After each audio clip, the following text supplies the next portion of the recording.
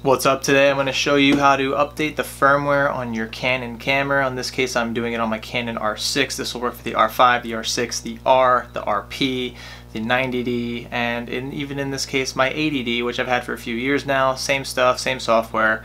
It's pretty straightforward. Now there's two different ways that you could do this. You could actually take the memory card out of the camera like so and insert it into your computer. So you could use one of these memory card readers if you don't have one built into your computer already. And then in that case, all you need to do is transfer the firmware over from your desktop to the memory card, which make sure to format it beforehand. You can actually do that in the camera, so I'll show you how to do that. And then you can install it inside the camera itself, but the way I'll be doing it is actually keeping the memory card in the camera, and I'll format it beforehand, and then I'm going to connect the camera to the computer with this USB cable. So let's get started. So the first thing you need to do is go to Google or DuckDuckGo and type in Canon R6 drivers or whatever you're using yourself. Now I know that the new drivers for this camera are 1.1.1, but all you have to do is click on drivers and downloads, and then down here you'll see firmware, so click on that and you'll see that here is version 1.1.1 for Windows. There's also a version for Mac OS X if that's what you're on, and the download is about 49 to 50 megabytes. So you click select, and you actually have to say that you agree to the terms and conditions, and then you click download. Now Google Chrome is already trying to block this download. For some reason it says it can't be downloaded securely, but I'm just going to click on the down arrow and select keep, and there we go. We are now in the zip file, but I don't want to be in the zip file. I actually want to extract the zip file. So I'm in my downloads folder where it downloaded to. I'm going to right click on that and I'm going to click on 7-zip. Now I'm going to click on extract files. What it's going to do is make a folder with the same name, but it's not zipped anymore. Double click on that. Now you'll see here's the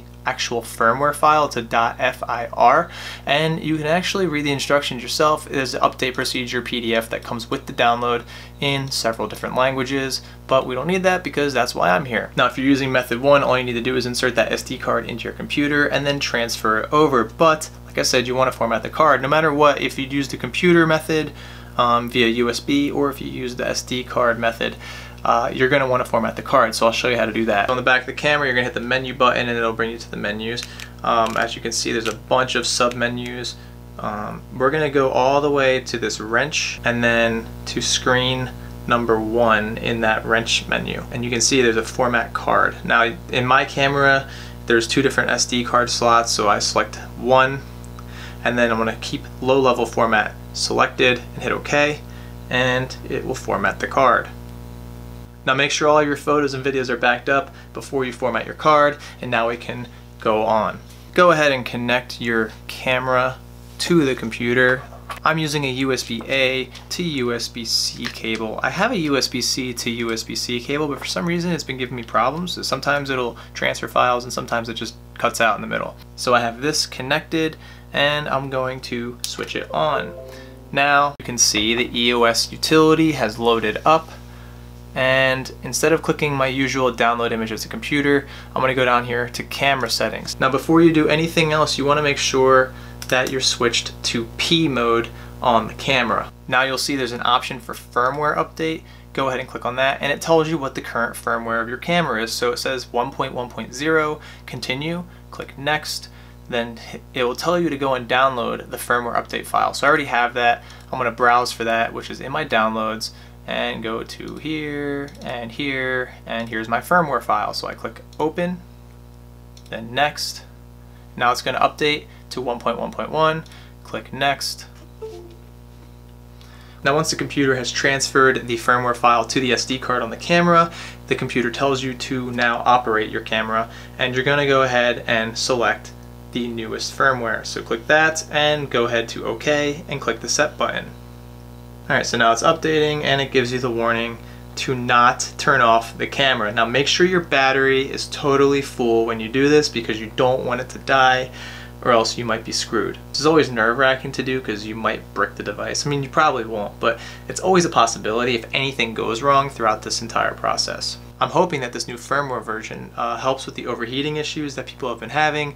I noticed that the camera started to overheat. I had it in 4K mode and the camera was on for about an hour, and then I started getting the overheat warning, and that was just with 1.1.0. Supposedly 1.1.1 kind of fixes that. So some people are speculating that Canon's going to make good on their overheating problems. We'll see if that really happens, but I'm hoping that this is a step in the right direction, because I do love this camera, even though the video mode doesn't shoot all eye mode, which is generally preferred by videographers. You know, most people don't shoot RAW. You can, and that is definitely the best way to shoot if you really need all of the information in the video file. And this Canon R6 only shoots IPB mode, which is unfortunate. But even compared to the EOS R, the IPB mode on this is better than the all eye mode on the R, so I'm really not too upset about it. We'll see if it becomes an issue when I go to start color grading stuff. But let's take a look at this, and now we're at 37%, so this obviously takes a few minutes. Maybe the second half will go faster. Sometimes initializing it is the slow part.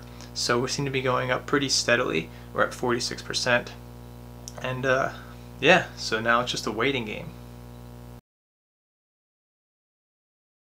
There we go, big jump from 50s to the 60s. While this is updating, I just want to say I've had this camera for a couple weeks now, and the photos are incredible. It's only 20 megapixels, so that might turn a lot of people off if you're more of a stills kind of person. Personally, I'd be okay with less megapixels and better low light performance. The low light performance seems to be awesome on this camera, don't get me wrong, but obviously the Sony a7S III is like a whole nother animal with its 11 megapixel sensor, giant pixels that can pick up tons of light. Now, I'm not sleeping on this camera, and I cannot wait to use it. And obviously I love my Canon glass. I think that they have great color science.